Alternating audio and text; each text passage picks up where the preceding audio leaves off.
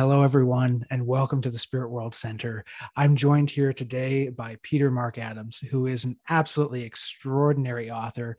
We've had him on the show before talking about the power of the healing field, and he has unbelievable books on the esoteric and the metaphysical. He's a great researcher.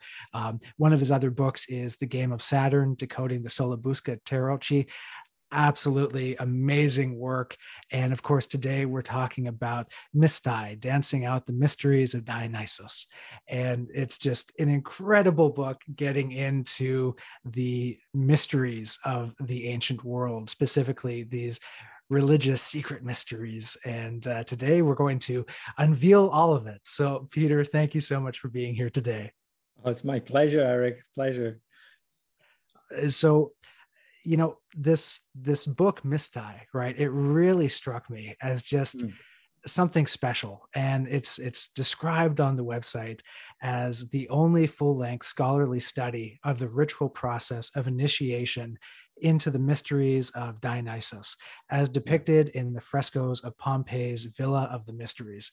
And everybody, it's available from Scarlet Imprint. It is a absolutely luscious and beautiful book full of just amazing illustrations. And I just encourage everyone to check it out because frankly, if you're into the esoteric, into spirituality, it's just a look at how this very particular type of ceremony was practiced way back in the day, but also it gives hints as to how ceremony has these fundamental pieces in it that help to make any kind of ceremony powerful. And you can just see the connection. So Peter, I'm absolutely awesome, flabbergasted to have you here today to talk about this. My pleasure. Let's get into it.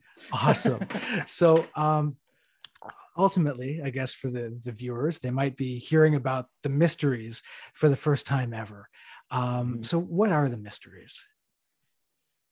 They're voluntary devotional rites dedicated to a specific deity or deities.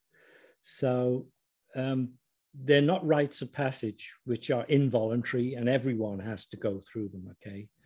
So Mircea Eliade call them rites of higher initiation.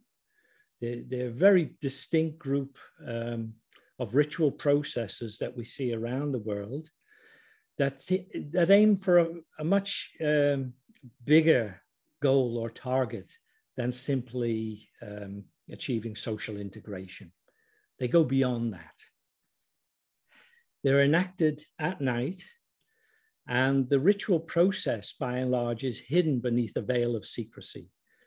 And it's kind of been bound by oaths, which have actually worked for thousands of years. So the incredible thing about the frescoes in the Villa of the Mysteries in Pompeii is that they were preserved when the volcano erupted. Vesuvius erupted around 79 CE and buried the entire city in a very short time.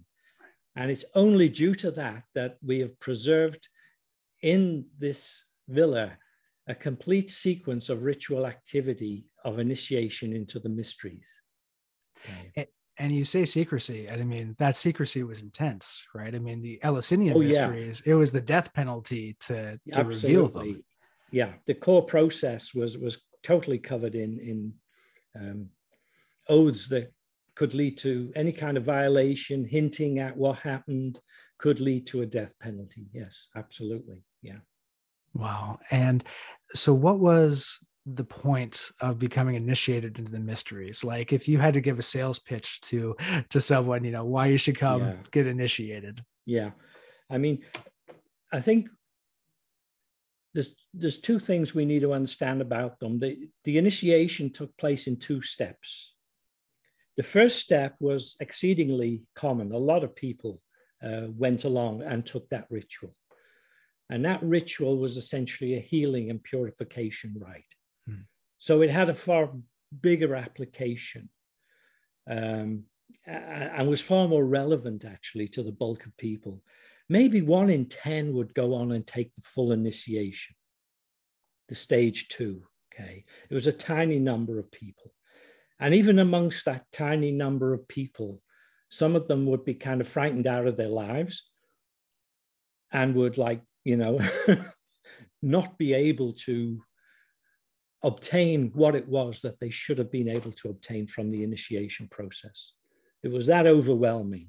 It was that powerful. And it was practiced, from, I don't know, at least 900 BC through to 5th century, basically. So, it's a period of 1400, 1500 years when we know the rites were actually being practiced in the Hellenistic world. But there's no doubt about it that this is a well-honed technology of illumination. It didn't just spring up out of nowhere around 900 BCE. Okay, it's just that we enter a kind of dark age at that period, so that the evidence is, for ritual generally is far more obscure, far more hidden. Okay, but we can say for certain that around 900, 800 BC, the rites were being practiced and continued until they were suppressed by the Christian emperors Theodosius and then Justinian.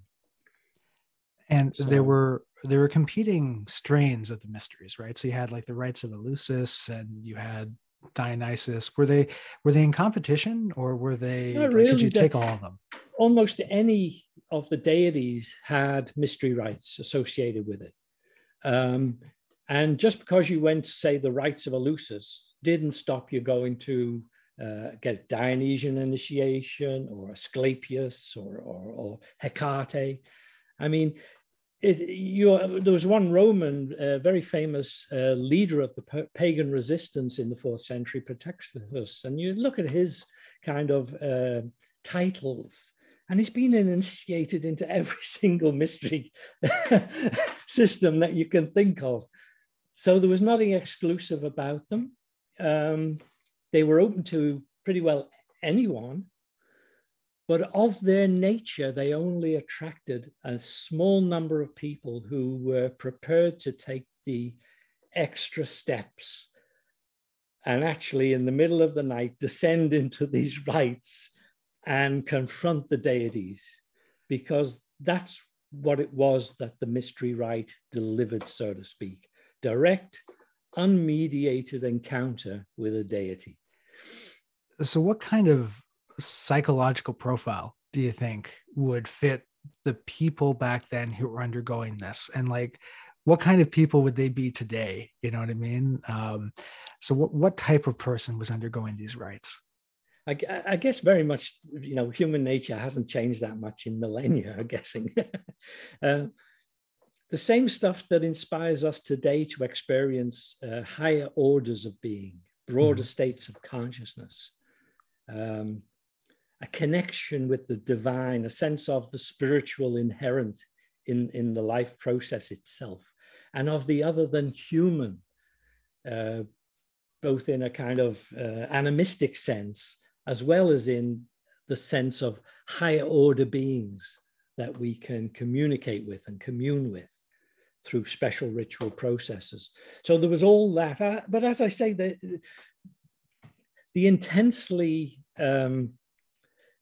visited rites were the preliminary ones, not the main one. Okay, so people were going along there for ritual purification, like they had health issues, or like their life was going downhill, or they felt that there was something in their ancestral field that was bringing a lot of ill health and bad luck on them, okay? And they go along for the preliminary rite, which was prerequisite if you were going to take the main rite, okay? So this prerequisite rite was called myesis, and it was designed to clear what they were, in those days, called miasma, the ritual impurity as a result of injustice or murder or something, even if it occurred in your ancestral line. And the idea here seems to be that if you are to meet with a really higher order, vibrationary higher order being, you need yourself to bring a certain level of purity and clean energy to that encounter for it to take place. So the miasma was thought of as contagious. So it could act as a contagion in a ritual space. It could pollute ritual implements. It could make the rite go amiss, okay, because it provided a kind of entryway for much lower order beings.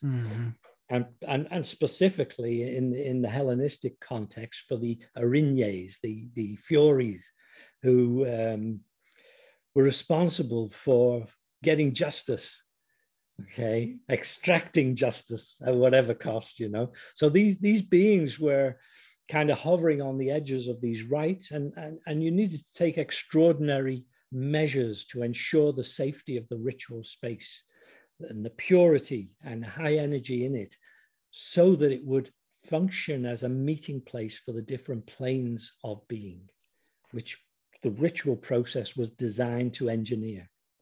Ultimately, this is a process that hasn't changed even today. I mean, if you're doing Not any kind of all. ceremonial magic or healing, even, or anything like this, you need to absolutely cleanse, all the way up cleanse. to the higher yoga tantra. It's exactly like this today. Nothing has changed in terms of these protocols. So, yeah, absolutely. So what makes the murals of Pompeii here special? Like, I suppose that they were preserved by the volcanic ash, right? And so this is really the only pictorial insight into the mysteries that we have. That's one of the things. Obviously, that's the main thing. But the other thing is the quality of the artwork.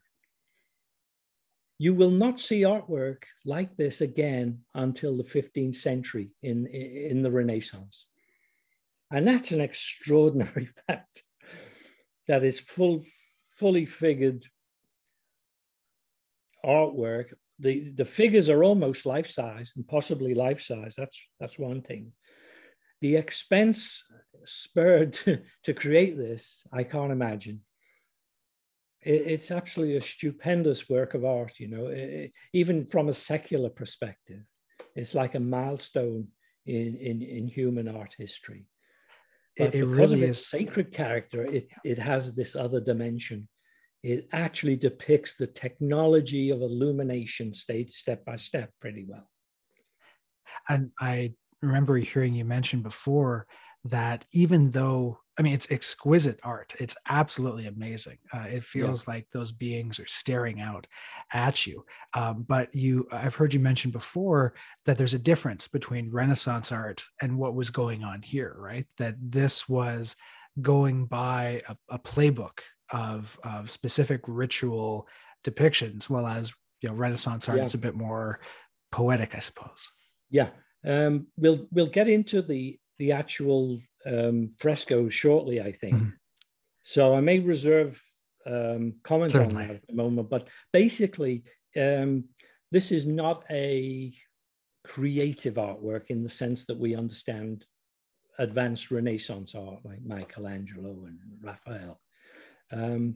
It's ritual art in the sense that it has a very strict and limited repertoire, and it is specifically designed to encapsulate the ritual process. Now, the important thing here is that, you know, we can like see spiritual and religious movements on a kind of spectrum. And at one end, you have doctrinal systems, which have typically top-down hierarchy. They have a canon, definitive canon of text. They have authorized interpretations, and they have a priesthood that monopolizes all of that machinery. Okay, the rites, the mystery rites in general, are not like that at all.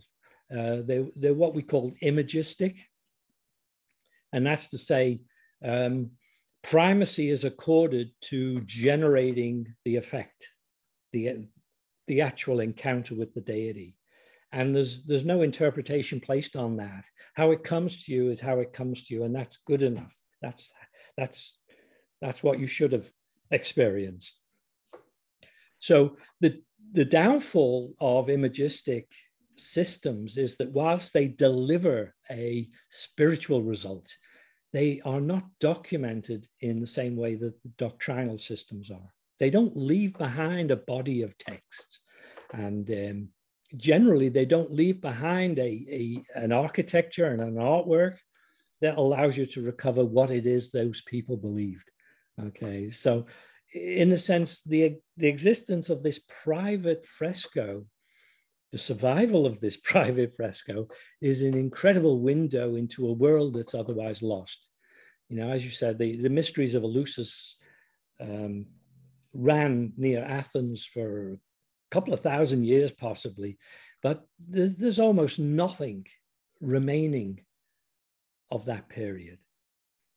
You know, there's a ritual site, you know, and that's about it. That is largely destroyed, and we're left just to speculate basically on what the ritual was. Okay, so again, this is the great weakness, but it's also the power of an imagistic system, and the Mysteries of Dionysus were really imagistic. This was about immersion in a spiritual experience. And so the frescoes, from my point of view, served a dual purpose. On the one hand, they provided a kind of theater of memory. So that, you know, if a group is operating in this villa for any period of time, they have the frescoes as a way of anchoring their beliefs, their ritual process in something which, you know, will not disappear when the priestess dies or something happens, okay? So it overcomes that shortfall of imagistic type spiritual situations. On the other hand, it provides a ritual space. So we'll have to think about the villa, the room in the Villa of the Mysteries that we're going to look at in two lights. One, literally daytime, when you can read off what is presented there. And then at night, when it would have been lit by flickering torches, and these life-size figures would be flickering almost like a mirror of the ritual action that's being enacted in the central space. It's almost as though the supernatural world of the deities is like complementing the actual action of the ritual process in the room. Wow, we are incredibly fortunate that it has survived, and also that there are people doing this kind of analysis of it to see that, hey, this is not just this isn't just a wedding feast being depicted. This is a ritual. This is a ritual room, right? Yeah. So that's very important. You know, you need to engage with the frescoes on a very high level of detail. To be sure about your reading, okay? Because what's depicted over there is an essentially Hellenistic ritual process, but we're viewing it through the lens of an elite Roman patrician religious organization, or theaso, okay? So the artist is conveying the Hellenistic ritual, but he's like changing the presentation for a Roman audience. Okay, and one, I can make this a bit clearer. You know, the Hellenistic mysteries were very clear because we have their rules of play, so to speak. And that meant you couldn't spend more than a certain amount on a plain white clothing, okay? And women's were allowed a very cheap sandal, and the men were barefoot. And the women had to have their hair free.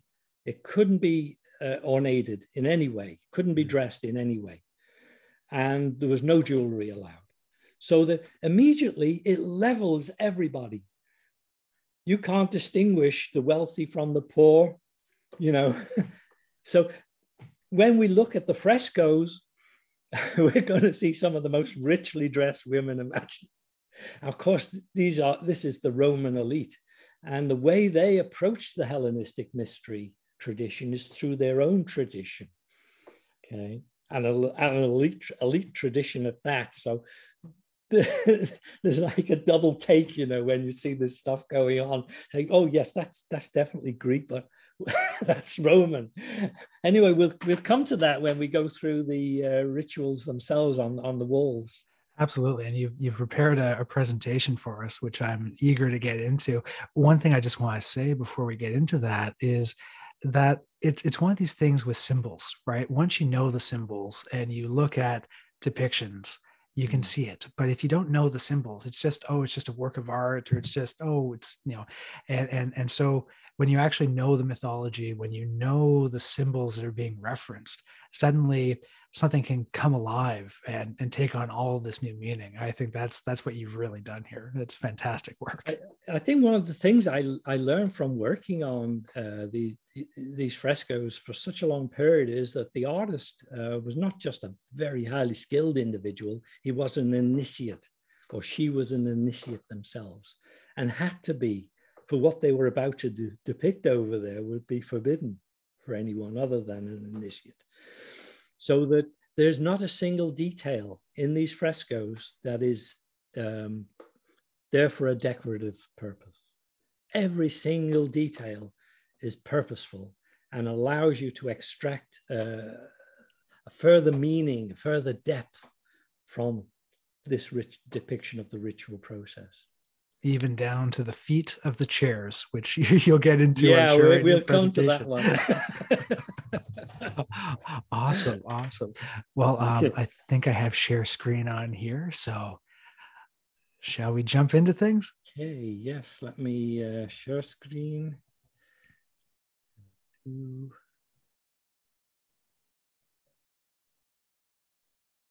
Okay, look good?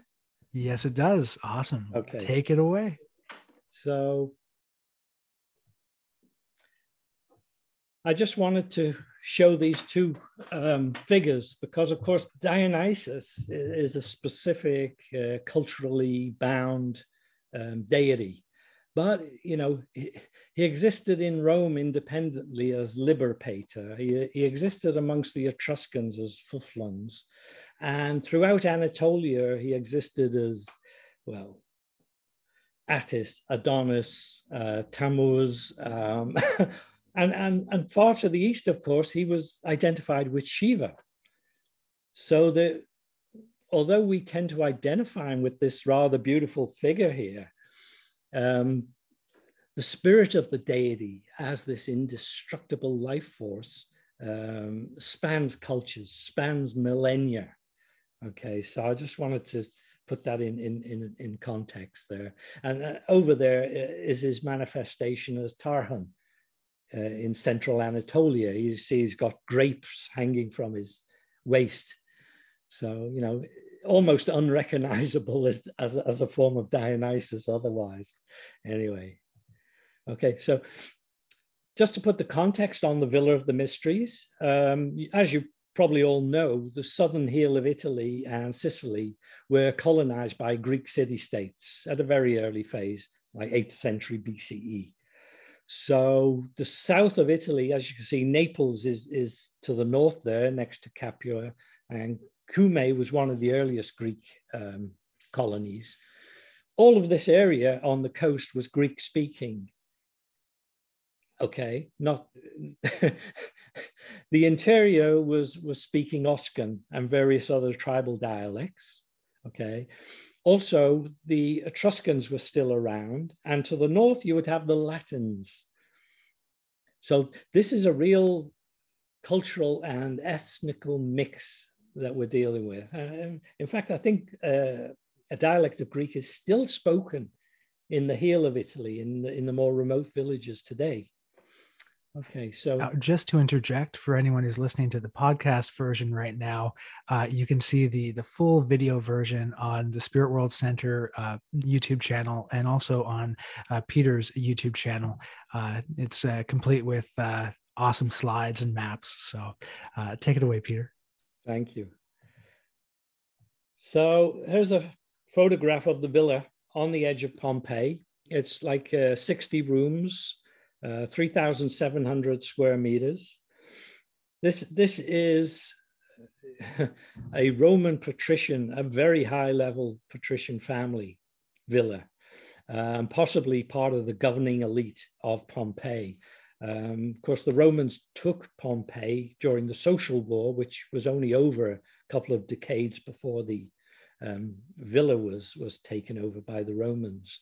So this vast villa, you can see the layout on the right there, is basically something like 6 different suites within the space.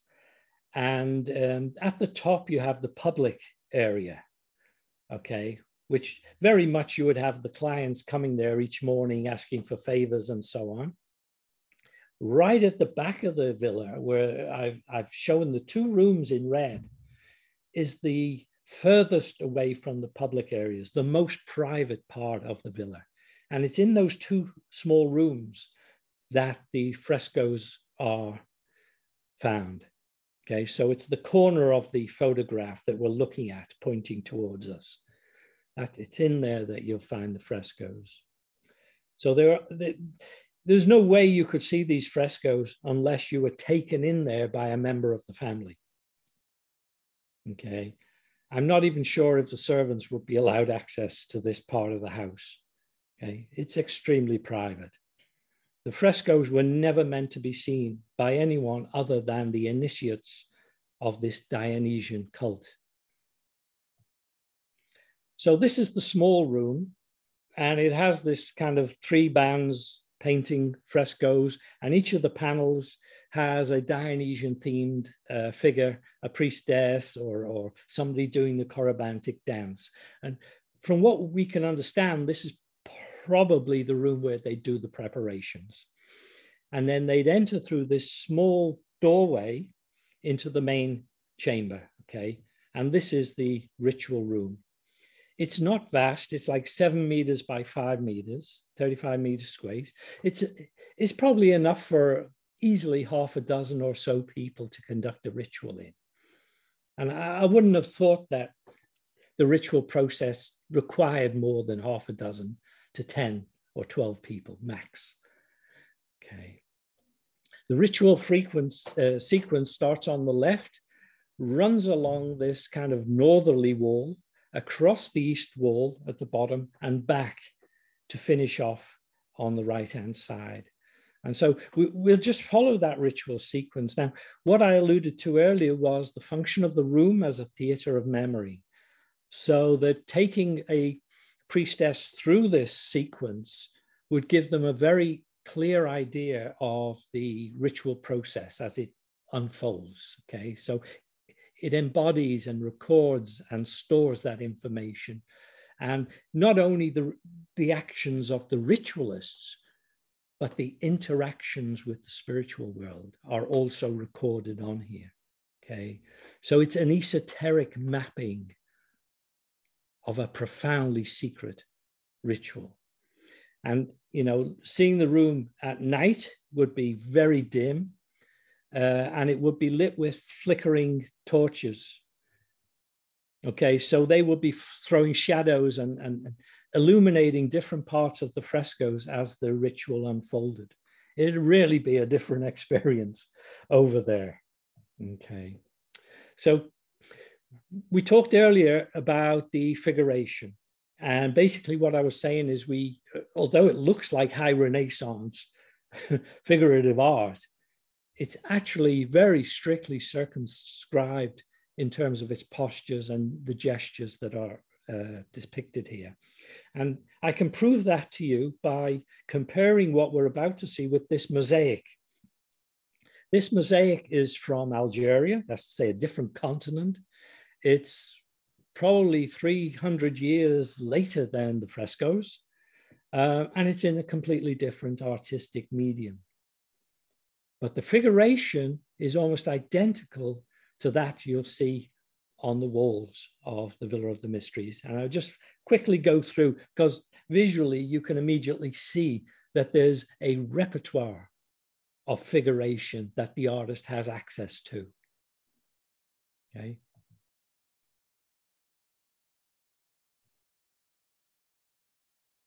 And this raises this big question that many people have. Are these depictions of real people or not? Okay, because it looks like they're real people that we're looking at. And my answer to that is, although the gestures and the posture are kind of from the playbook of Dionysian initiatory figuration, I'm guessing that with such an elite crowd commissioning it, they had their own faces put onto the figures. It's only a guess. Okay. I see. There's almost no variation in figure, posture, gesture. Okay, so we just go through the ritual sequence now. If it's okay with you, Eric? Absolutely. Yes, please. You're good to go. Okay. Yes, I'm raring to go. Okay, north wall. So we're just seeing the whole thing. And you see just at the side there, the small entrance from the preparation room into the main room. And now taking each group one at a time, what we've got here is the main figure of the woman with her arm akimbo. And you'll notice that she's actually walking. The heel of her foot is up. She's moving into the ritual process. The artist has made sure to dress her in a Greek dress. Okay, that's a peplos. It's not a Roman dress. It's a Greek dress. That said, he's put a scarf round her head, which we know the Hellenistic mysteries did not require. Women's heads were uncovered. But that is the attire of a Roman priestess. Okay, so the artist is signaling to us that although this woman is a Greek, she's a priestess. And that characteristic holding the shawl in the left hand is kind of characteristic of a Roman priestess. So signaling to us that this group, the woman, the child, and the woman overseeing the child are a family group. Because what we know about the Dionysian mysteries is that they were itinerant. That's to say, people would hire them, they would move from town to town, and they'd be hired because they had a family lineage of performing these initiations. So it was kind of the stock in trade. Their reputation rested on their ability to generate the results, the expected results, in the short time of the ritual process, which would be a nighttime ritual. Okay, so small boy there dressed in buskins is obviously a kind of reflection of the figure of Dionysus as a child. He's reading the liturgy. These children could be as young as 4 years old, you know, which is incredible. And his mother or sisters, probably a family member, is supervising his reading of the liturgy in case he loses his place or something. So that is a distinct family group. We know that is how the rituals were enacted. The woman next to them, who is looking out from the flat picture surface directly at you, is proffering a small amount of myrtle. And she's wearing leaves in her hair as well, white poplar. Okay. Now, as I said, the artist has gone to minute detail to convey specific information to us. The white poplar is sacred to Hades. Okay. The myrtle being offered is what Dionysus offered Hades when he went down into the underworld to retrieve his mother Semele. It's being offered to us, though, as viewers of this fresco. It's an invitation to initiation, which is an incredible shift in the chronotype of the fresco. So it's now kind of burst out of the flat surface to address you as the viewer directly. In her hand, she's got a tray of, they're called libba, and they were honey cakes that were made in funereal contexts. And in this context, the context of initiation, where she is dedicating herself to Hades, which is the chthonic aspect of Dionysus, they are offerings to offset the Erinyes, the Furies, okay? Because while everyone else in this ritual space is initiated and therefore protected, she's not. Okay, she's carrying extra protection in the form of the offering. Finally, on her feet, and it's unique, she has these kind of moccasins. They're white and red, beautifully made shoes. And as far as I can tell, these must have been made specifically for the initiation. And I would guess out of, kid skin, very fine leather. Around her waist, I mean, she's wearing a simple shift or chiton, but around her waist is tied the himation, the shawl. And as you'll see as we go through, it's purple. It's the color most closely associated with Dionysus. I want to talk here briefly about the titles of the Greek initiator. We know she had two titles. One was Nymphae, which is bride of the deity. The other one was Dracena. That's to say she's the dragoness. And in this Orphic ritual bowl, you can see the initiating priest or priestess is depicted as a dragon. And there's like a fierce energy emanating out into the ritualists surrounding her, all of whom are adopting ritual gestures with their hands. It's a mixed male-female. And this is an Orphic ritual initiatory bowl. Its last known place of residence was New York, and it hasn't been seen or heard of since. That's around the 1930s or 40s. So it's probably locked away in some rich person's basement somewhere. I hope it still survives anyway, but it hasn't been seen for decades. Luckily, we have these photographs of it. It's a unique artifact. Just jumping a little, this is a mosaic from Zugma in southern Anatolia. And whilst it depicts Dionysus in the middle, supported by a satyr on his left, the other figure is called Telete. She represents the spirit of the initiatory energy itself. Okay. So we will see a figure in the fresco sequence who is dressed in a similar way, all in purple. Okay. So they are representing the deity in a fundamental sense. Okay. So we're moving on now. That's just a close up there. And the next group are three women gathered around a box. And within that box will be a small herm-like statue of Dionysus. And what they're doing there is basically blessing it. The woman on the right is pouring water onto a twig of probably myrtle. And then this woman, who's dressed as a Roman priestess, is going to bless the herm and cleanse and purify it, ready for ritual action. To do so by flicking the liquid onto it.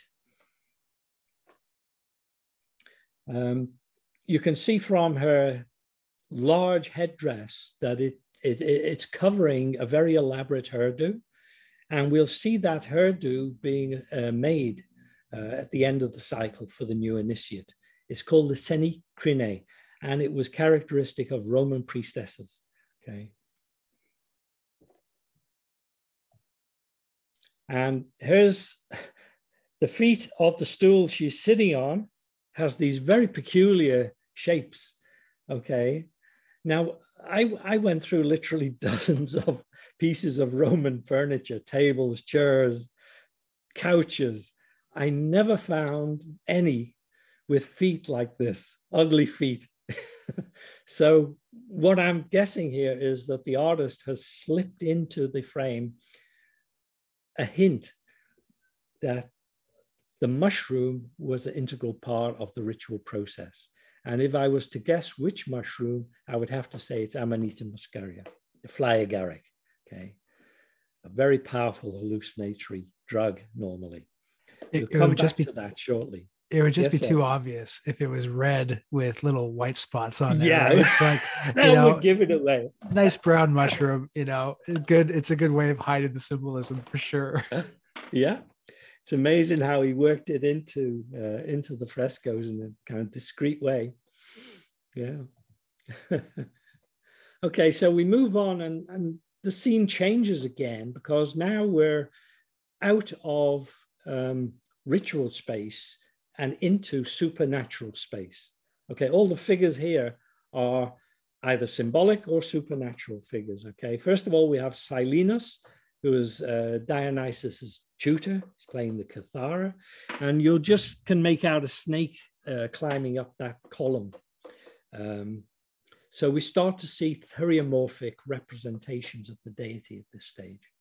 okay, the animal form of the deity. There's two panisks sat here, one playing the panpipes, and the other suckling a small goat, a kid. And then the black goat at the bottom is staring straight out at, again, a change of the chronotype so that, you know, breaks the flat picture surface to address the viewer, to throw your consciousness back on you, so to speak. And that, of course, is a depiction of Dionysus in the form of the black goat. Okay. Dionysus was suckled by these supernatural figures on Mount Nyssa. So this is a kind of rural idol that takes us back to the mythology of the deity, his upbringing, and introduces a set of musical instruments, the kithara, the panpipes, and there'll be another one, a hand drum, that appears later. They're all very soft in terms of their kind of tonal range, okay? Whereas when you see the banquets and festivities of Dionysus, the most common instrument is the aulos, or the double aulos, which is a short reeded instrument, and really raucous. You know, think of bagpipes, the sound of bagpipes and drumming, you know. So this tells us a lot about the sound landscape of the ritual process. The instruments in use define the sonic landscape. And that's quite an interesting thing from a performative perspective. The final figure is, again, this standard representation. She's kind of throwing the cloak up as though to cover something and holding her hand out. She's always described as the alarmed woman for some reason. And I don't know, you know, the scene that's about to occur is part of the initiatory process. And what she's signaling is that you do not uncover that for anyone, okay? This is a warning that what you're about to see is forbidden, so to speak. She's not alarmed at all. There's nothing to be alarmed at this stage of the ritual anyway. Okay, so this is what she's looking at. And what we have is the central couple, Dionysus and Ariadne, flanked on either side by the two ritual processes that define the mysteries, myesis and the telete, Bacchic telete itself. Okay, so this is the east wall. So let's look at the figures very quickly. First one, again, see Silenus. He's holding a bowl up, and the figure is peering into it and seeing a reflection of a mask behind him. Now, the figure holding the mask also has a shield. So what this is a reference to Dionysus's murder by the Titans. When as a child, he's playing, he's looking in a mirror, he sees his own reflection, and he's regarding that as they dance around him and then murder him. Okay, so metaphorically, what it's saying is that becoming enamored of your own reflection, of materiality, is the mechanism that draws you back into incarnation. Okay, that's and the ritual of dancing around the initiate is the purification ritual of myesis. Okay, to prepare the initiate for. But the artist has been so skilled, he's able to pack all of these different dimensions of meaning into this small group. And on top of that, made the reference to making divination through a bowl of water, which Silenus was known for doing. Now, possibly a divination was taken for each initiate. That would kind of be in accord with later higher rites of initiation. It has a divinatory aspect to it. The mask that's being held up, do you see that as the Titans, or do you see that absolutely. As a Titan? Yeah. Okay. You know, that would be the Titans kind of, he would see that mask reflected in the water just at the point of his death. Okay, so that's the way the tale is told. But it's his engagement with his own reflection, which is the fatal step, because it sucks the soul down into incarnation. Okay. So that's the first group. The second group, we have Dionysus here, inebriated. One arm thrown up over his head is called the epiphanic gesture. An epiphany is the manifestation of the deity. Okay. So he is the deity, but he's also showing that at this stage in the rite, the deity is manifesting itself in the ritual space. An epiphany is occurring. One of his feet is shod and the other foot is slipshod, okay? And this monosandalus, it has become a characteristic symbol of the initiatory process. And you can trace that right back to like Jason and the Argonauts, which is almost like a Bronze Age tale. I think Jason loses a sandal as he crosses a river carrying the goddess Hera in disguise. But his loss of the sandal, of course, alarms the king he's going to see. But it also signals that Jason is on an initiatory path. The large rod there is Thyrsus. Has a pine cone embedded in it. And it is the most defining symbol of Dionysian ritual that I can think of, actually. So the god there, inebriated with energy, the energy of divinity. And he's held so closely by Ariadne. Now, she's a really interesting figure. Because in this context, which is a women's ritual organization, she is the proto-Mystais. That's to say, she is the template to be followed in order to achieve union with the deity. Okay, she holds a skein in one hand, which is a great bound thread.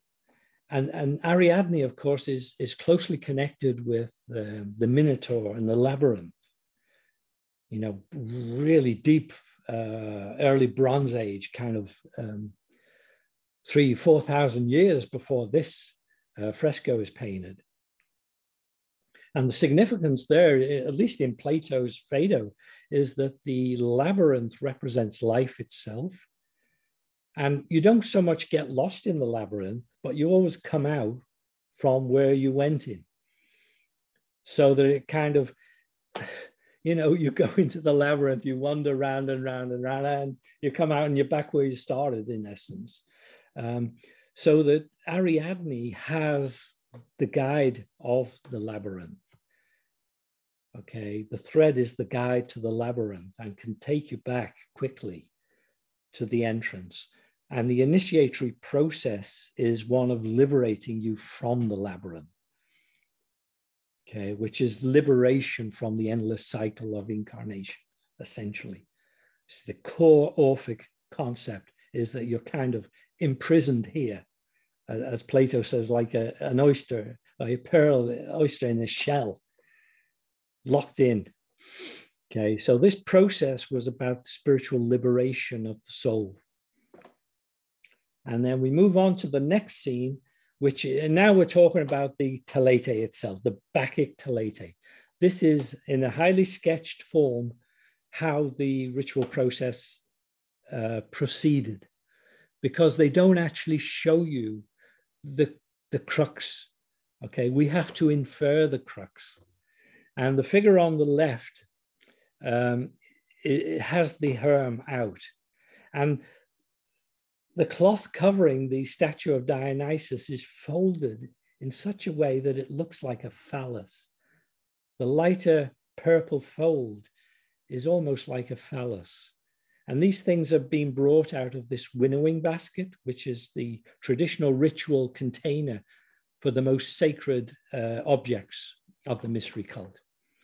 A winnowing basket, of course, would be used for blowing the husks off the corn, okay? It's like getting rid of the So it has a profound symbolic function as well, getting rid of the externalities, getting down to the core, the soul. Above the woman who's presenting those objects, you can just make out two women dressed in green, one of them holding a tray covered in pine needles on which is a golden ring.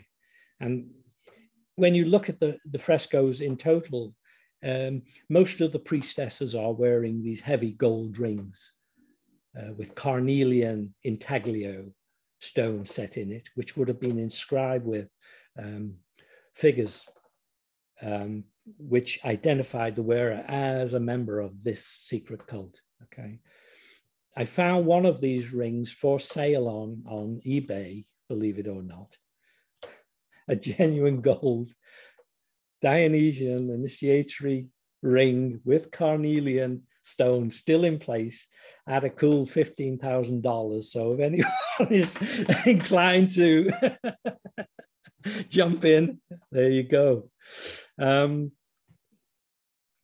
Next to the woman is this supernatural figure with black wings and a whip, and she's wearing the nebrus and buskins. This define her as a supernatural figure closely related with Dionysus. The nebrus is the speckled deer skin. The buskins are those characteristic laced up boots. But this figure is no human figure. Her black wings indicate that she's a supernatural figure, and she's got her arm right back, ready to unleash a whip onto the back of the woman across the corner of the room. And I have to, from my love of art, the way they've eliminated the crease of the corner of the room by making the action pour across it in such a dynamic way is absolutely phenomenal. The whiplash is coming from a figure called Lisa, and she was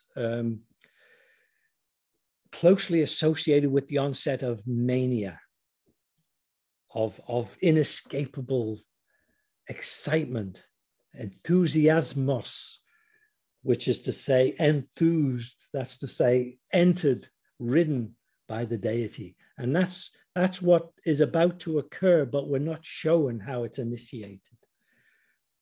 But let me say here that based on my analysis of Dionysus's mythic stories and on a number of other key clues, one occurs in Aristophanes' play Frogs, for instance, where Dionysus is asking somebody, how do I get to the underworld? And they answer, well, go and hang yourself. And he said, no, I don't want to strangle myself.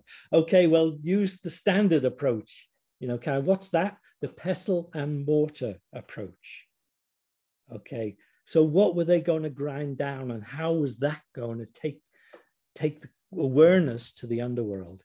And by putting these clues together, we can begin to form a picture of what's happening here. The mushrooms that we saw encoded earlier in the fresco cycle, the use of a pestle and mortar. What would that produce if you ground down fly agaric? It would produce a compound of a very concentrated extract of the mushroom called muscimol. And the effects of muscimol is to trigger a kind of instantaneous, ecstatic high. Now, if you ingested that stuff, the acids in your mouth, your stomach, the filtration system of your kidneys and liver would dilute the effects. It would take ages for it to act on you. So there's only one way in the course of this short ritual process to get the full effect of that catalytic drug. And that's to administer it through the anal or rectal tissues, okay? In which case it goes straight into the bloodstream and immediately fills the initiate with this huge energy, and also serves to stimulate the Kundalini, because there's a connection between certain intensities of drug experience and the Kundalini energy, which were long been recognized and played with in these kind of mystery cults. And that doesn't mean that the effects of the drug explain the vision of the deity. Okay, that's not the, you know, for years people have thought, how did they see the gods? Oh, well, they took mushrooms. No, it's not quite like that. It's not that simple. The mushroom acts as a catalyst to the Kundalini, the inner energy, and the increase of one's own inner energy opens up a dimension of awareness that allows you access to this ritual space. And this ritual space has been primed prior to the ritual to act as a container and an attractor to a set of other than human beings and entities. And what they're doing now is fusing all these elements, the ritual space, the ritual dance, the muskemol, and the presence of the deities to people who are devoted to them.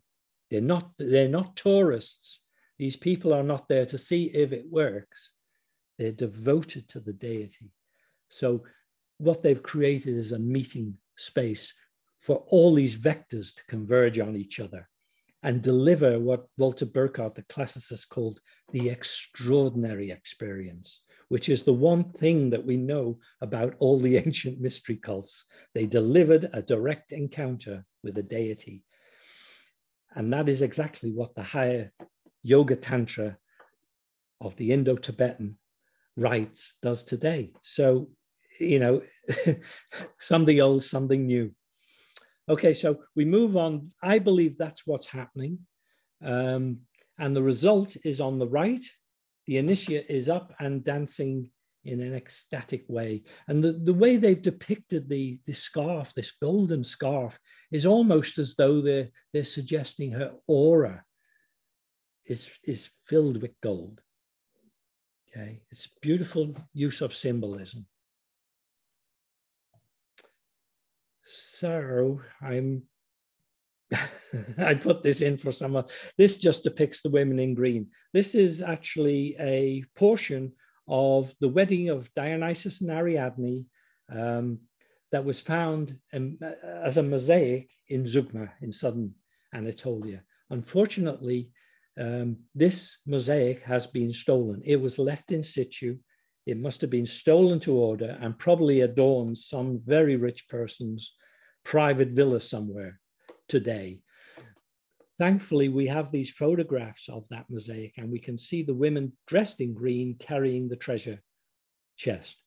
So that's how I identified the two women in green in the previous slide as bearing the jewelry, okay, jewelry bearers. So we're coming now to the end. The enthusiasmos is over. This is the initiate.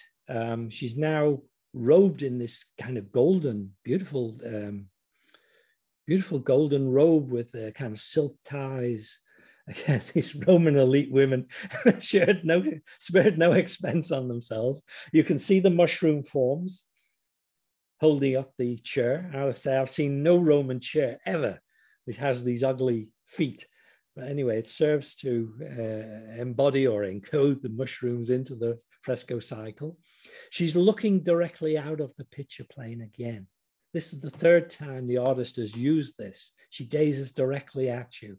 She's having her hair tied in the form of the senicrine. That's the ritual hairdressing of a Roman priestess. So presumably, this ritual cycle has shown the initiation of a priestess to the cult of Dionysus.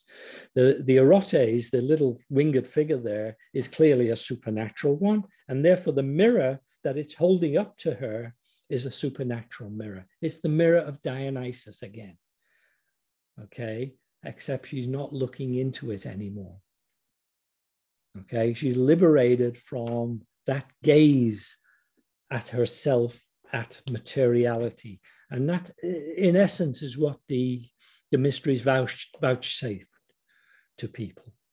That sense of liberation, that sense of a connection with a higher order of being and of a bigger horizon on the evolutionary process. And this takes us to the final figure, often called the domina, as though she's the woman, she's the owner of the villa. People like to think of it. It may well have been. Actually, the gestures and posture is standard, but the face may well have been the Roman patrician woman. Some people say it could even have been Livia. And anyone who's followed I Claudius will know that Robert Graves has done her a big disservice. Again, you see the mushroom shapes at the bottom of the couch. Interestingly, the couch she's sitting on disappears into the wall. We only see half of it. And I believe that what the artist was attempting to depict here is that while she remains in this plane, the material plane, she's now, in a sense, wedded to or united with a deity who exists on the other side. Okay. Again, it's extremely subtle, metaphysical articulation that they've been able to effect within this fresco cycle. And you can see she's got the ring on her finger, the red stone and the golden ring. Okay, she's dressed in the saffron and purple robes that we've seen the Roman priestesses dressed in.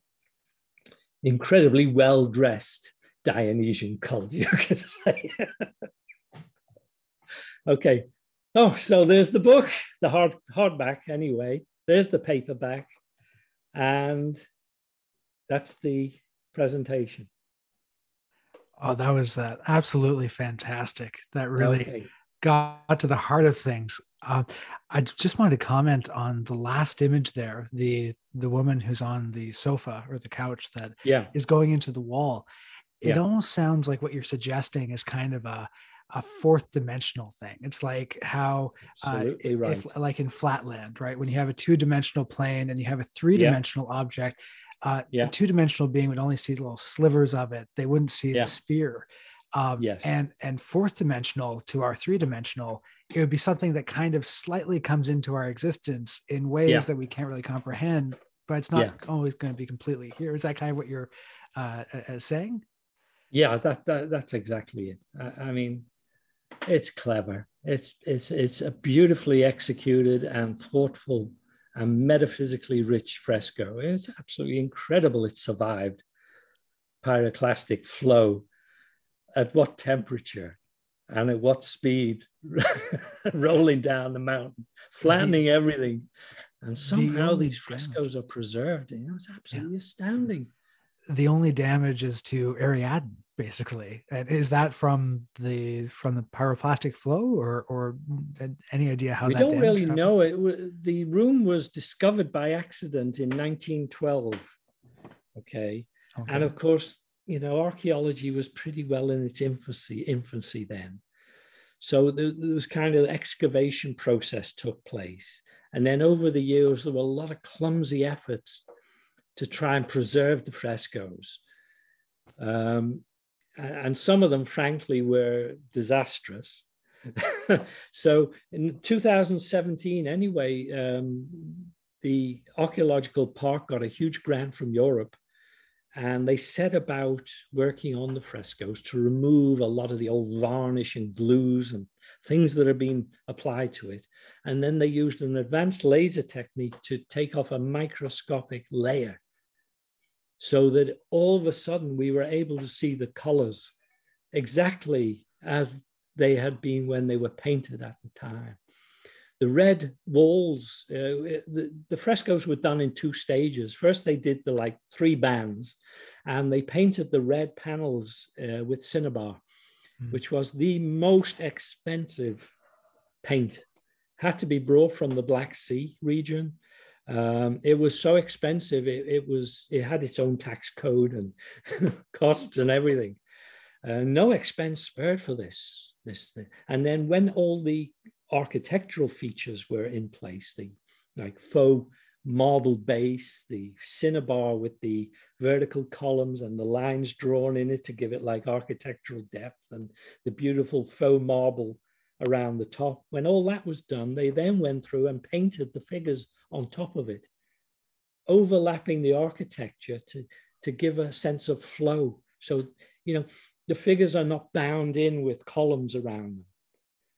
They overlap with each other and flow around. The chronotype, as I say, is both forward into the ritual process and out into the room to engage you as a viewer. And it all points, they're mixing ritual with classical myth, with supernatural elements, and very clever, elusive ways of providing sufficient information for you to understand the ritual process. It's just, absolute masterwork. Astounding. I can't think of anything other like it, anything that can even approach it on the planet today.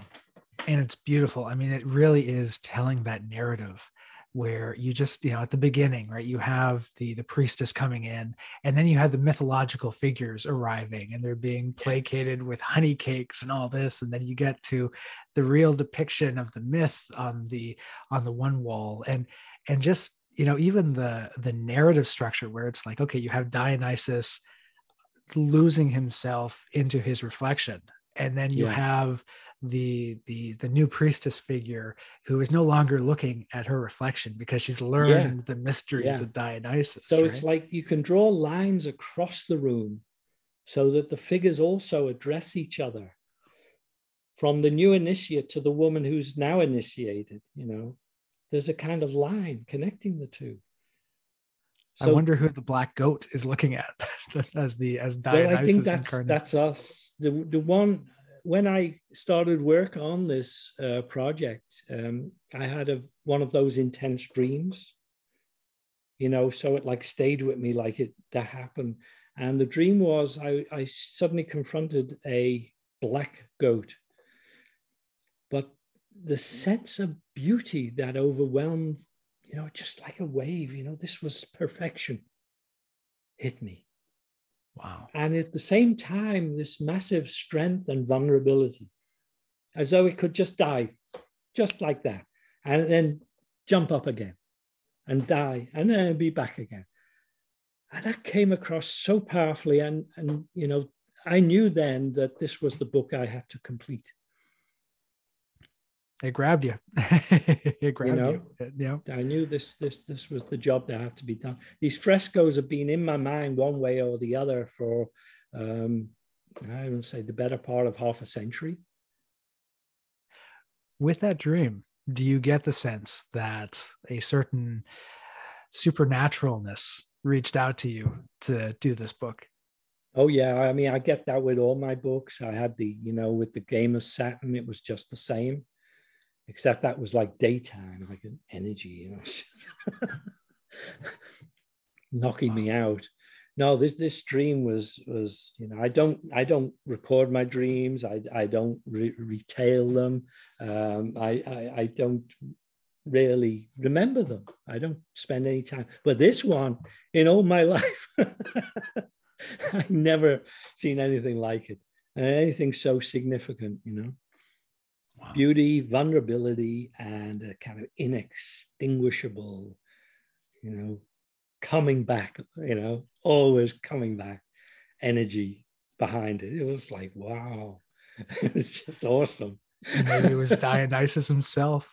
So ultimately, I think it's, I believe these currents exist, because I'm an energy healer, and kind of the other than human is a part of that world. And so are higher order beings, an integral part of the world of energy healing. So I have no problem with that. Although I can see the art historians would have a big problem with it. Of course. Well, it really is such a fascinating narrative being put forth in the frescoes. And so for the viewers and for the listeners, you already kind of touched on it, but can you speak to what is the place of the cycle of life and death and rebirth within the mysteries? Like, how does the myth of the destruction of Dionysus play into this? And is there a power of Dionysus to show a soul its true form? Is that what's going on in these mysteries? And also, to make the question even longer, what role does the related symbolism of the labyrinth and Ariadne play in this. So, you know, Okay. death and rebirth Okay, and all so that. yeah, okay, I can break that up if you want. No, let's go for it and let's see what comes out. So the myth, or the sequence of myths around deities like Dionysus provide what they call the atia. That's the rationale and structure for parts of a ritual process, you know, key to a specific deity. And like archetypal themes can be drawn from the myth cycle of a deity, you know, the sacrifice of the deity. Dionysus is killed by the Titans, hazarding the underworld, you know, going down to bring his mother back from Hades. The reunion consequent upon that, the sacred marriage with Ariadne, birth of a child, you know. So the murder of Dionysus by the Titans kind of provides the atia for the Corybantic rite. Okay, he's killed whilst gazing into his reflection in the mirror, which is the metaphor for the absorption of the soul in matter, and it's kind of attraction into incarnation. And there's a quote here: "The souls of men, seeing their image in the mirror of Dionysus, as it were, have entered into the realm in a leap down from the supreme." This is Plotinus. Okay, so there is clear awareness about these metaphoric readings in the ancient world. Okay, you know, his descent to the underworld to redeem his mother was facilitated by a shepherd who offered to show him the way in return for a sexual favor. Okay. And when he came back, the shepherd had died. So he went to his grave, he cut a branch of a fig tree and self-sodomized himself, you know, with that. Okay. So again, the use of the dildo is part of this initiatory process of descent to the underworld and return is embedded in the myth. Okay. So the myth serves as the atia to the rite, and the rite enables you to, so to speak, undergo the spiritual experience indicated by a metaphoric reading of the myth. Okay, so they make a kind of circle. The marriage of Dionysus and Ariadne is like the recovery of a primordial unity through union with a deity. So awareness, so we need to talk about the role of possession cult within this context.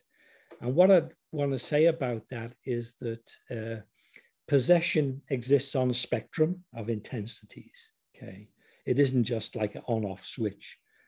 Okay, so the greater the devotion and practices directed to a deity, the more that a voluntary possession by the deity is kind of facilitated. Okay. So for all of the people taking part in the second part of the Bacchic Telete, not the Myesis, the people who go on for full initiation, they're all devotees. But I mean, they're devotees within the group, the larger group of devotees. Okay. They're that, you know, that close to the current that the deity represents. So they're seeking this possession by, or in like the voodoo sense, to be ridden by the deity, be absorbed, and to then have this experience of God consciousness, even for a brief period, because it completely relativizes the ego and the rest of life. You know, nothing's quite the same thereafter, let's say.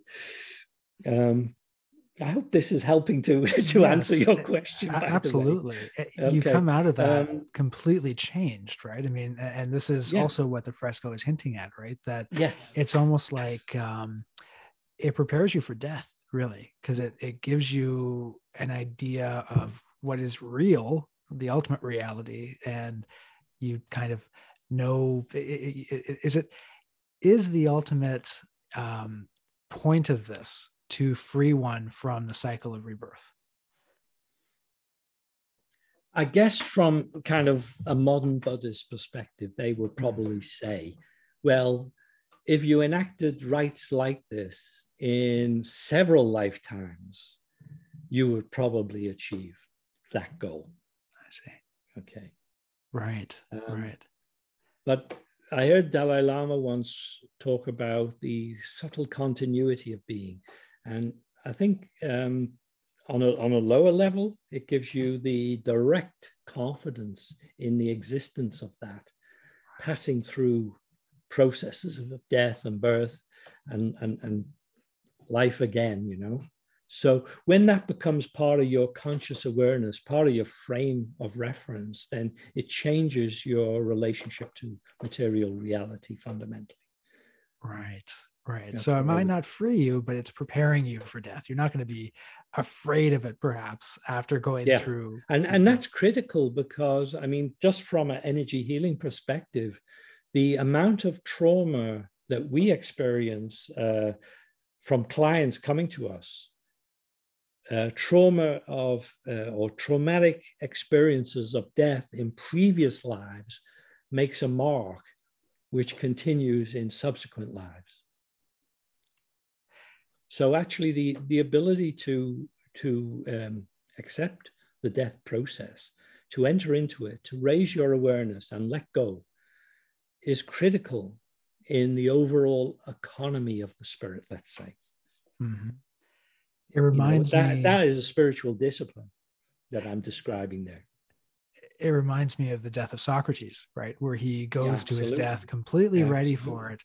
And of course, he glad was you mentioned initiated. that, Eric, because that is mentioned in Plato's Phaedo, isn't it?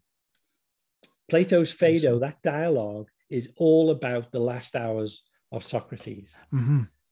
And the structure of that dialogue is based on Ariadne and the labyrinth. Really? Yeah. So now we come back to... It's been ages since I read it, so wow. Yeah. I found an academic paper on that subject. You may want to just Google it and you'll see it there anyway. So, so Ariadne holding this skein, this thread, which is the guide through the labyrinth, serves as a metaphor for being lost in the labyrinth and finding your way out of it. Okay. So that in her case, seeking union with the deity, the wedding of Dionysus and Ariadne, is like suggesting that it's only through the union with the deity that you can achieve a real escape from the overwhelming effect of the labyrinth.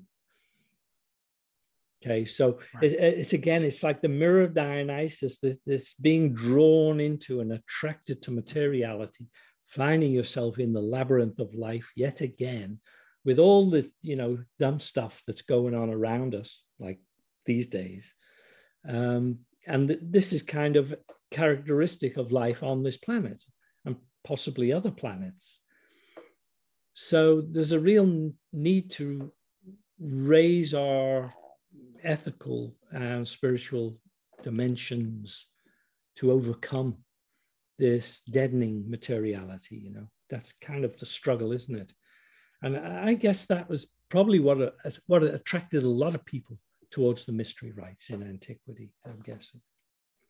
Right. Well, it has a profound ethical dimension to it as well. Well, and the other part of it was that they needed to give results, right? I mean, if you entered into this, you were going to have one incredible life-changing experience, whether you're ready for it or not, right? I mean, I suppose it could have been absolutely overpowering for some, and yet, and yet it is that kind of apotheosis type event for others. Yeah. So, yeah, I mean, we have some quotes by people who are incredibly well placed to comment on the ritual process. One here from Plutarch of Chaeronea, who was an initiate. Of course, he was a priest at the Delphic oracle, initiate into many of the religions. And he says, at the point of death, the soul suffers something like what those who participate in the great initiation suffer. So he's comparing the process of dying to initiation. He says, hence even the word dying is like the word to be initiated. And the act of dying is like the act of being initiated. Interesting. And there's another one here, Diodorus Siculus, again, a writer contemporary with the Villa of the Mysteries. He says, the claim is also made that men who've taken part in the mysteries become both more pious and more just and better in every respect than they were before. So, these are important bits of testimony from people who were, close to the rites. Mm-hmm. Now, when it comes to preparing for the mysteries, and I suppose this is getting into the technique of it, right? Yeah. How did one prepare for the mysteries? So I suppose there would be two different ways of preparing, right? You're preparing one for the cleansing ceremony that the majority of people went through, and then I guess there would be a preparation for the next bout, right? So how did people prepare? Well, we don't actually have specific information about that. We know generally that miasma had to be cleansed. Okay, but I'm guessing, and it is a guess, that pretty well they would do the same things that any of us would do if we were contemplating taking oath and initiation into one of the higher yoga tantra. Right. Let's say there'd be, preliminary preparation would include like fasting, physical purification, detox. We know that in Eleusis, for instance, they bathed in seawater. There'd be a regime of chastity, quiet contemplation, simple devotional activity so that you maintain a focus on what it is that you're contemplating, and prayer, and in addition to that, all the ritual clothing and implements would need to be specifically prepared and purified. We saw those leather shoes the initiate was wearing. I'm sure they were specially prepared just for that event.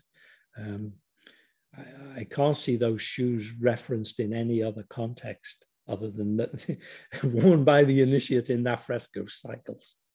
So yeah, pretty general, really. They're all things that we'd recognize today as preparatory activities. I don't think they've altered a bit in millennia. Well, there was one that you mentioned in the book that really stood out to me, and I suppose this was used to deal with miasma, and that was the choreonantic dance. What can you say about that? Because that sounds incredibly impressive. Okay, so let me think now. So it was used to conduct the preliminary rite of myesis, okay? And I've got a quote here actually from Plato. It occurs in his dialogue Euthydemus. And he says, he's talking actually about two people who are debating. And he compares their activity to the Corybantic initiation ceremony.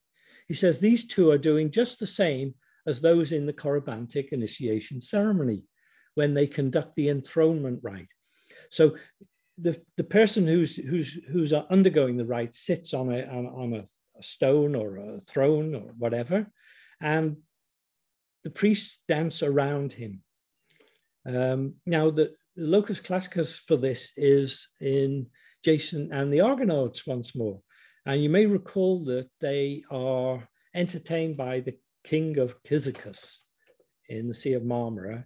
And then the next day they set out and the wind blows them ashore on the other side of the peninsula. And in the night, the king comes across with all his men and they don't recognize each other. And so they end up murdering their host. And when the sun rises, they realize what they've done, so that they're covered in miasma. They have, done the worst thing. They've shed innocent blood. They've, to a person who was a host of theirs. So they go up on the mountain there, and they prepare a rough statue of the goddess of the mountain. And then in full armor, they dance around it, clashing their swords on their shields, okay, to drive away the Arines, the Furies, and to atone for what they've done. So the Corybantic dance is a form of that, okay. Of course, it's much more civilized in the Hellenistic world. The Jason and the Argonauts tale seems to hark back to the Bronze Age or something. And what Plato then says, for in that situation, there's dancing and jesting, as you know, if you've been initiated. So he's actually comparing the two people debating with another person to the execution of the Corybantic dance. So, you know, I say these little gems are hidden away in the classical literature. They throw a little light on the topic. The Corybantic dance is generally a high-stepping dance in which you clash a sword on a shield, you know. But here, of course, it, you know, something similar to that, dancing around someone, gesticulating, making jokes, threatening them, is like generating the energy to cleanse them. And the reason it works is because it is a facsimile or a simulacra of the Titans dancing around Dionysus. Okay, so it reflects sacred action, which is outside of time, and therefore is always occurring, never lapses. And you like plug into that source as somebody existing in time, and you draw upon that timeless energy to energize the ritual and make it effectual. I don't know, I hope that makes sense. Yes, and actually gets to the next question that I had, which was how music and movement were being used to bring humans into harmony with creation, right? Within the book, you talk about counter movement to symbolize the stars and the planets, and like two different rings moving in different directions to symbolize, you know, the movement on the ecliptic and then the movement of the stars. That part seemed very interesting, how dance was being used to connect with the harmony of creation. In the context of the mysteries, it's extremely speculative, because it's the one thing that is not depicted in the fresco cycle and which nobody ever talks about, which is the actual Bacchic telete, the actual process of initiation itself is not described anywhere. But we know that all of the mysteries were danced. So the question is, what dance would they use? Okay, now, it perhaps doesn't matter. I mean, they could use the standard kind of wedding dance. And again, Theseus, when he arrives at Crete with the youngsters, performs a dance kind of on the beach. It's called the crane dance or the Garanos. And that's one of the sacred dances. And it kind of, I see it enacted here by the certain groups. It continues to be enacted as a sacred dance here in Anatolia, by the way. And it's kind of unitive. It's like a wedding dance. So that would function for initiation.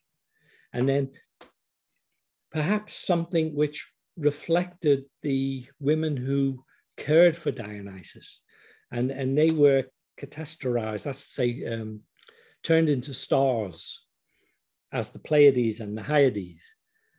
They were, you know, so they are the two constellations that form Taurus, the bull.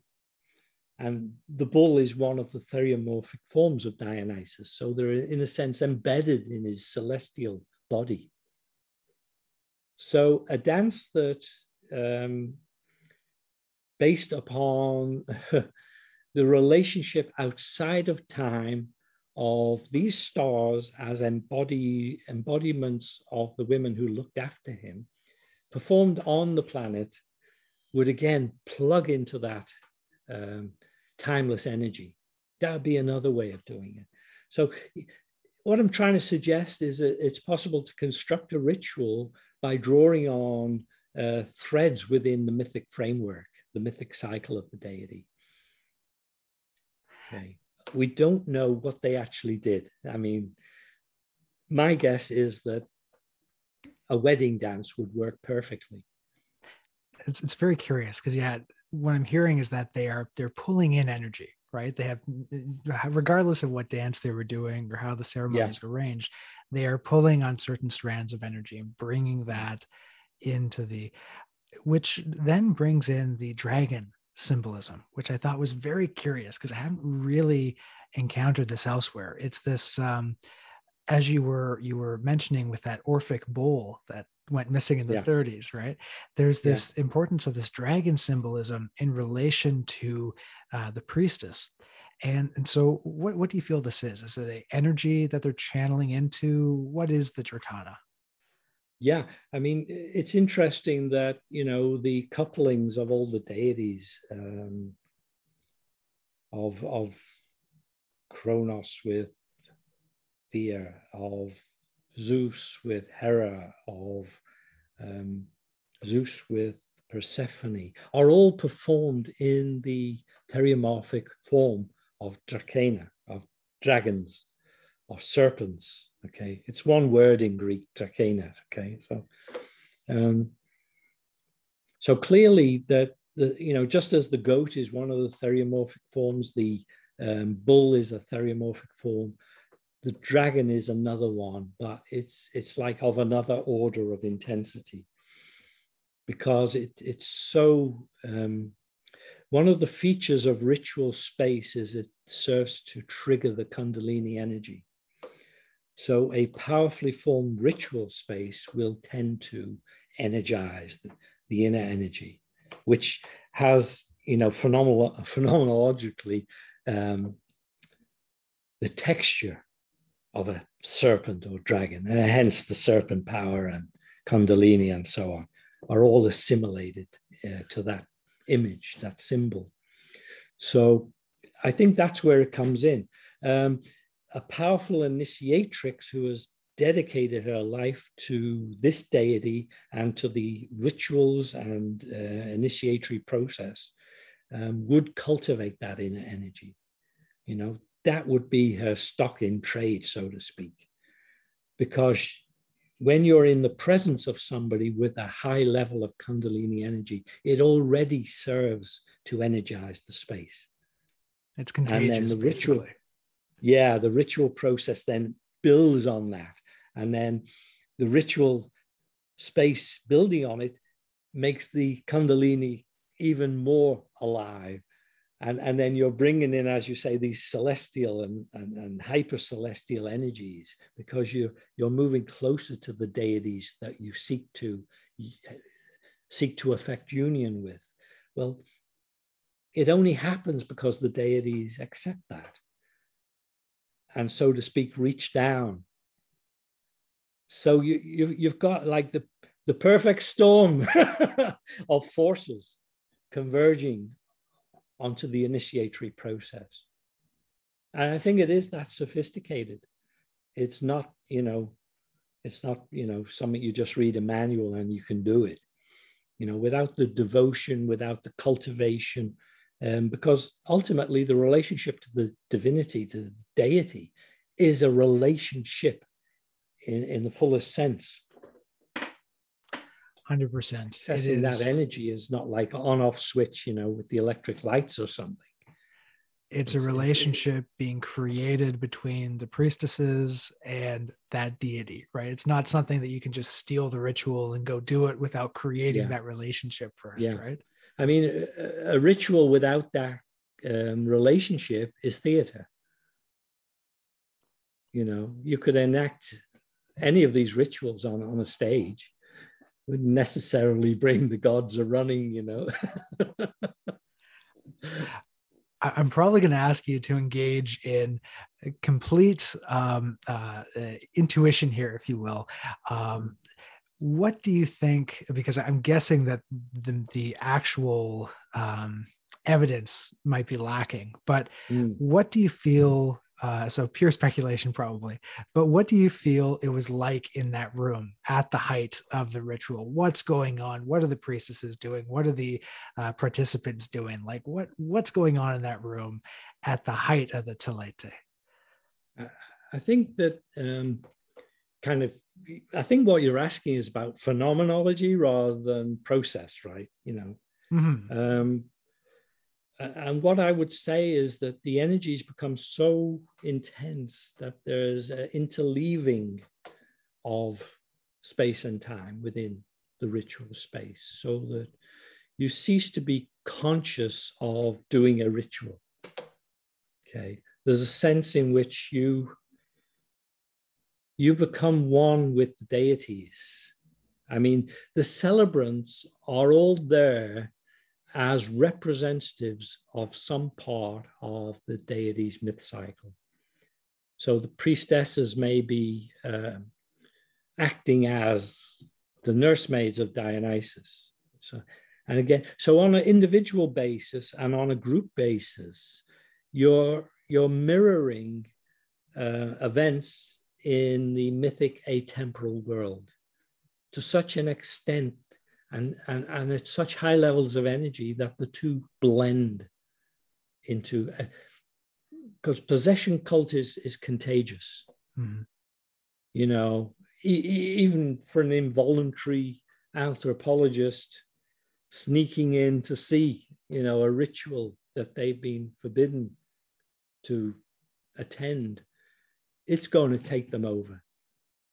And, there's one excellent example of that in the ethnographic record. An Australian anthropologist was not invited to a ritual he called death divination. And he snuck in, and, as he was watching it, he felt the Kundalini energy rising up his spine. And then it was like snapped in his head. And all of a sudden he was looking on the ritual space, except now it was illumined with light pouring out of the hands of the ritual dancers around this corpse. And he says the corpse got up off the bier and started dancing and drumming. This is crazy space. Would somebody completely disengaged from the ritual have seen the corpse dancing? I doubt it. But for everyone there, they had entered a space in which that was happening. And it was a transpersonal experience. It was not subjective. Okay, it existed, but on a different plane. And that's what I suspect these kind of powerful mystery initiations actually felt like.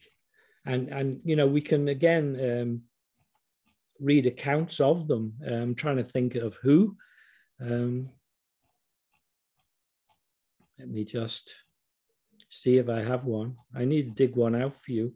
But I think it's, again, Plutarch. He talks about how, as the ritual builds up, there's like an influx of chthonic deities and entities, okay, or entities in the ritual space. And some people are like panicked, with that, and that's just the entourage of the deity arriving before the deity itself, okay? So there's a genuine sense of entering, a bit like, I don't know, the alien abduction experience. You're in a reality now in which you have lost the touchstone of physical reality, and yet you're experiencing things which are, so far out. They're not credible in a day-to-day form of consciousness. They simply couldn't happen, but they're nevertheless happening. And he says those who persist in it pass through that, the sweating and fear, and they find themselves in these meadows, and the deities are there. They can see them and worship them from close up. It's absolutely amazing. And something you mentioned before we started recording is that you feel that probably the ritual energy was enough to get people into that state of mind. That we mentioned the potential use of Amanita muscaria and mushrooms, but you feel that perhaps that was only used maybe the first time that someone was in the ritual to kind of prime them, to get them into the right mindset to have these experiences. But after that, they might actually just be going along with the the energy in the room, right? Yeah, I mean, that's my belief. I mean, based on looking at initiatory rituals in hunter-gatherer groups, they use entheogenic, or psychoactive substances for people who are fresh to the ritual process, because it's almost like they need to get them over the hump of clinging to material reality so that they can accept the situation and then partake in the ritual process to build energy. Okay, it's like an accelerant. But once it happens, you don't need to go on taking psychoactive substances. It becomes irrelevant to the ritual process. So, I think very much the muscimol was probably used in that way. I don't think it was a wholesale dosing on it. The priests, the priestesses who are enacting the rites are already in this thing. They're in it as a day-to-day commitment to do it through their preparation and because of their own immediate and intimate connection with the deity. You don't need that kind of thing. They feel the energy immediately. And we know this again from energy healing, just before we do an initiation process, the energy changes in the room. You have a sense of presence there, even, before you start even the opening of the ritual to do the initiation. The energy is already there because it wants it to happen. So obviously this makes a lot of challenges to a materialistic mindset. You need to be on a far more animistic wavelength for any of this to make sense, frankly. Absolutely. I mean, the interaction with spirits is a huge part of what's going on here, right? So absolutely. Yeah, it absolutely is. It's the whole game. Yeah. It requires a different comprehension of consciousness, that's for sure. You mention in the book that there would be certain signs that the officiants would look for in the participants after, to make sure that they had that experience, right? That there were certain signs that they looked for after the Telete. Yeah. What do you think some of the signs would be? I think the key thing is that a rite which is built around the hierogamy of the deity and or Dionysus and Ariadne becomes the central visionary experience for the initiate. Now, the only question is, how much detail can they recollect afterwards? And that will give the priestesses a very clear idea of just how deep into the process they were able to go. Okay, and I know this not from studying the Hellenistic mysteries, but from the Indo-Tibetan rites of the higher yoga tantra. Okay, there's incredibly complicated and deep visionary experiences at the core of this. And the more you undergo the initiatory process, the more you purify and cleanse your own channels and generate energy, the deeper you'll see into it. So having initiated initiatrix there, having priestesses there, simple interrogation of what they actually saw at the crux of the initiation will tell them exactly how deep they were into the thing. So you feel that this would be something that someone would keep going back to. They would keep going through these rites and they would get deeper and deeper. How often would they throw them? It's exactly like that today as well. Yeah, I mean, a lot of people do it one-off. They attempt the sadhana, and then after 3 or 4 months, they do the sadhana once or twice a week, and then 6 months later, it's like once a month. And then the following year, it's okay, well, I kind of forgot about it. I can't get into it again. So, okay, that is fairly normal, because the sadhanas are, it takes a real commitment to get up early in the early hours of the day and get into posture and start doing the stuff. But the people who do are subjected to an ever-increasing level of inner energy. So doing the sadhana, or the theurgy, as it would have been called in Hellenistic times, deepens the experience considerably. So when it becomes a daily practice, of course, you're on a real pathway to transformation in that case. Yeah. Now, let's say we I'm have a sorry. person. Each time you experience the deity again, the originatory experience recurs with each sadhana. You actually go there again. Okay. It's not like it was a one-off. It's always accessible to you. It sounds like one of those experiences where you want to have it, but then you also probably treat it with trepidation every single time because it's such a huge, mind-blowing event, right? I mean, if you had someone who's new, scared the life out of most people in Absolutely. the Hellenistic world. if you had, go ahead.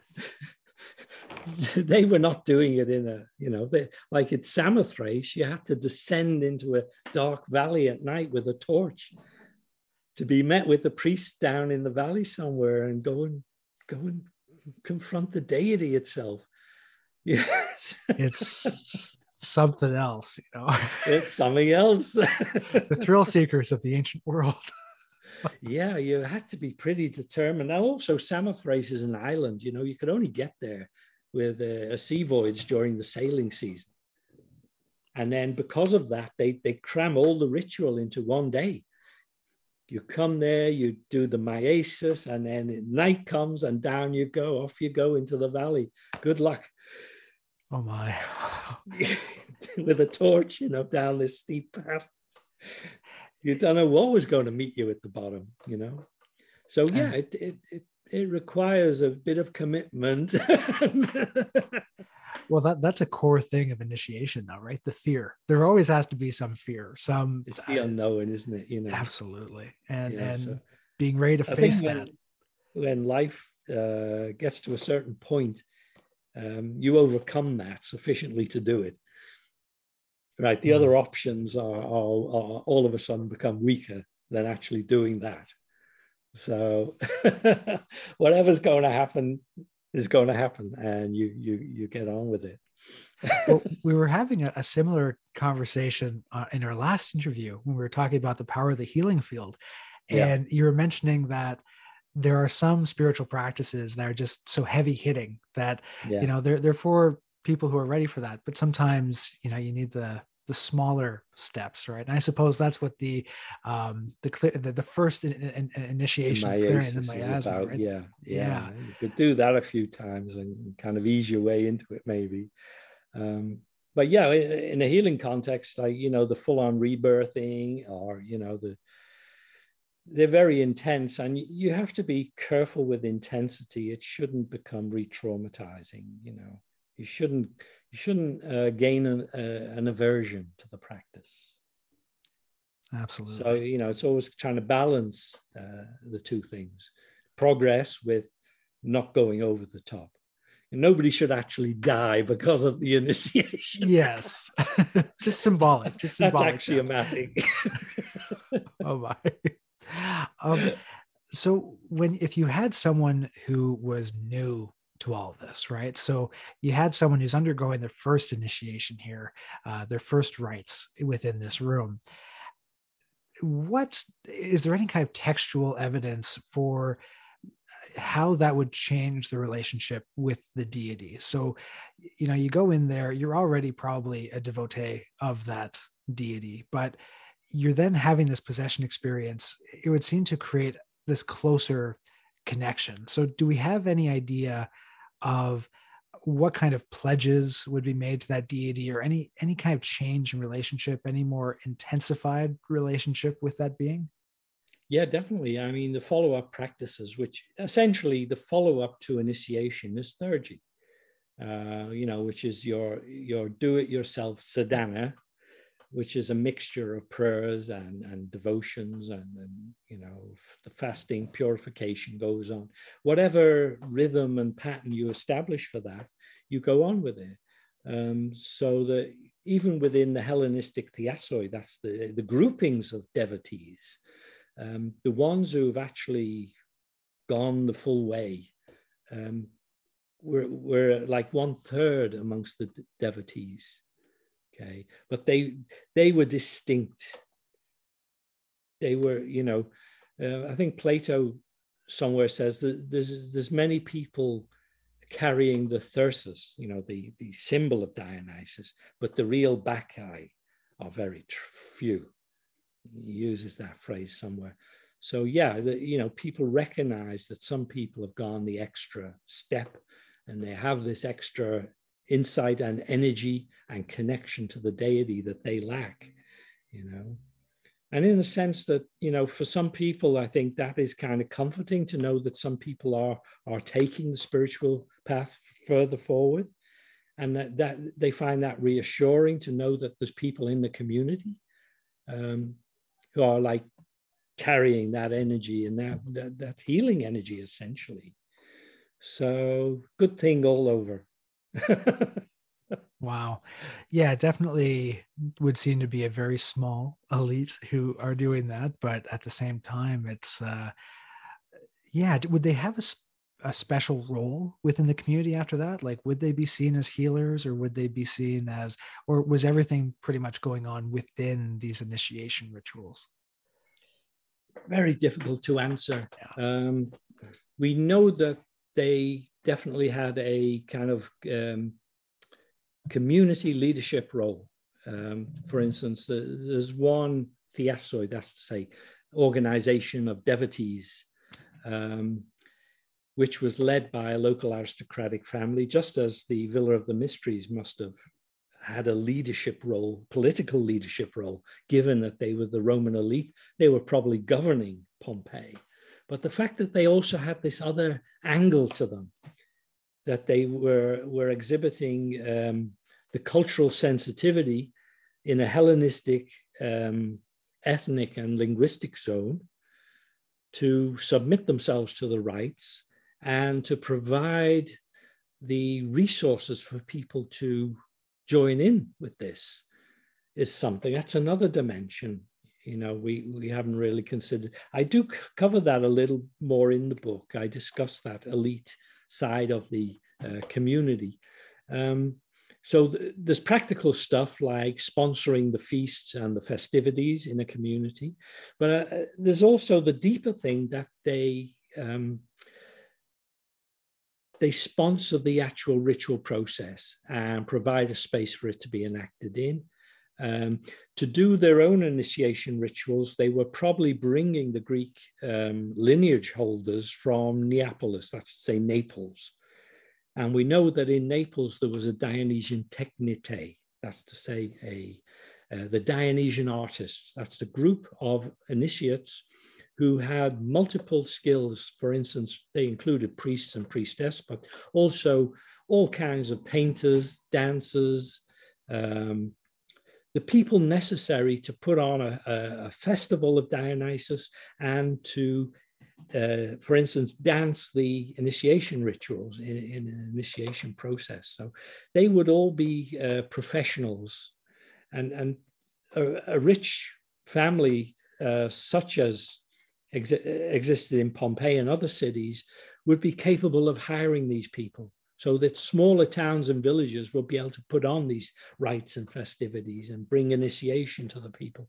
It's an aspect we don't know much about. We only have one good example of this taking place. So it's difficult to speculate specifically about Pompeii, but in other towns and cities, we know that it did happen, yeah. So it's a kind of leadership.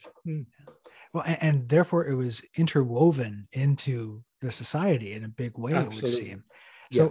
I guess my last question for you, and it's a really big question, and I suppose it kind of maybe ties into your other book, The Game of Saturn, but have these rituals carried on? So did they survive to the Renaissance? Where did the mysteries go after the sacking of the ritual centers in the late 4th century?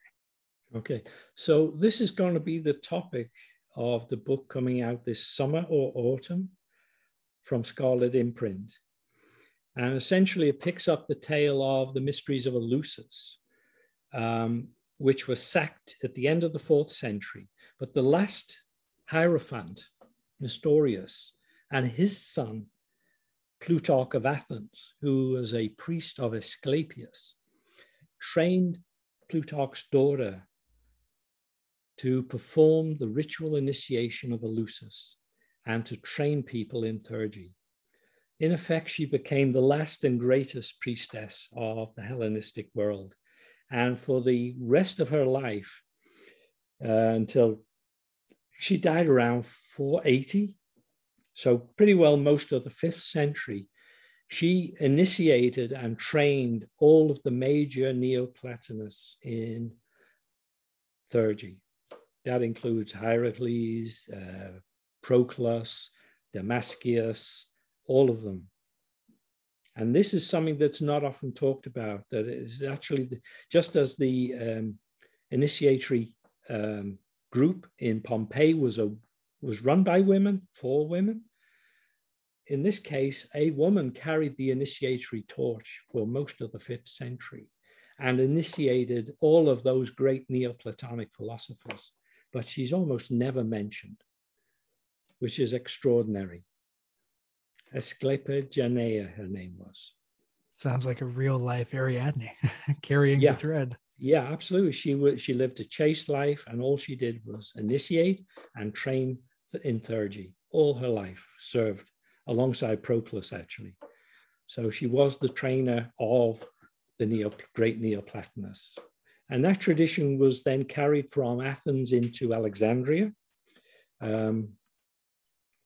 Hermias, and then Olympiodorus, I think, was the last of the great Neoplatonic teachers in Alexandria. And his student, Olympiodorus, was a mathematician, and Ammonius was also a mathematician, just as Proclus was. They trained the architects of the Hagia Sophia. Okay, so I find in the architecture and the interior design of the Hagia Sophia the embodiment of the spiritual tradition. And that's all going to be in the forthcoming book from Scarlet Imprint. But that's one thread, okay?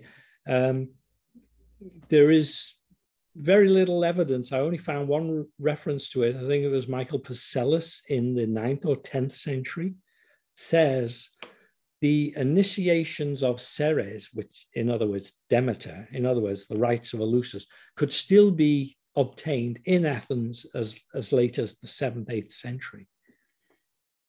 And that's extraordinary. I can't find any more evidence of that. But I know one thing, that both Asclepiageneia and Proclus, as they grew old, were obsessed with finding people who could carry the tradition on. But at this point, under Christian oppression, it would have been deep underground. Yeah, I mean, this was something that could get you killed, I'm sure, right? Yeah. So there's a real discontinuity then from the 5th and 6th centuries to the work Platon was doing in the 15th century, the kind of revived Platonic theurgy that he was proselytizing, actually, as a return of the whole world to paganism. But there's a big disconnect there, a lot of blank centuries in terms of that tradition.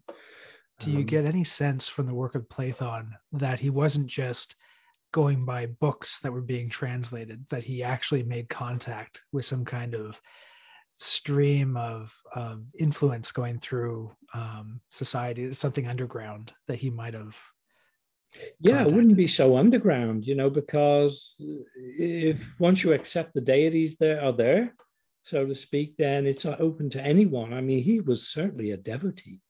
And he rebuilt all of the theurgic practices for each and every one of the deities, a full liturgy, naturally. And he was teaching it down in Mystai in the Peloponnese, well away from Constantinople. So and it's that system that I think he attempted to sell to the elite in Italy, and which, from my perspective, is illustrated in the cards of the Sola Busca Tarocchi, where there's clearly a set of ritual cards in there, which are distinctly Hellenistic and can only have come from Plato. So yes, that really has been my job these past, I don't know, 10 years. Wow. Well, I'm very much looking forward to that upcoming book, tracing Yeah, that movement through the centuries of the yeah, mysteries. yeah. Wow. We'll hear more about it, I hope, now the Scarlets are back from holiday. Pressing on with the new productions for the summer or autumn, probably autumn, winter this year. Fingers crossed for that. Fingers crossed. Absolutely. Yeah. Well, Peter, this has been an absolutely amazing conversation. I've taken almost 2 hours of your time, and this is very much appreciated. My pleasure. You know, it's I love these topics. Do you have anything that you want to leave the audience with regarding the mysteries or anything There's like the that? book. There's the book. Get the paperback at least. It is the single most important esoteric narrative to have survived from the lost world of Greco-Roman paganism. Absolutely, everyone. You know, either that resonates with you or it doesn't. So. Well, it's a fascinating book and how it fits in because, you know, I don't care what esoteric tradition you're coming from, right? Whether you're coming from occultism or any kind of, you know, paganism or shamanism or all this, you can see so many things resonating in Mystai, in the text, that you can bring into your life, because it's just like you can see the technology that they were using at this moment in time to connect with the divine. And you can absolutely, you know, back engineer that into your own practice. So I absolutely love the text. Absolutely. I encourage everyone to go pick it up. It's from Scarlet Imprint, everybody. Awesome. Well, Peter, thank you so much for your time. And I I look forward to talking about your next book. Yeah, me too. Awesome. Hopefully later this year. Absolutely. Okay. You have an amazing day, and we'll talk to you later. Yeah, you take care. Bye-bye. Bye-bye.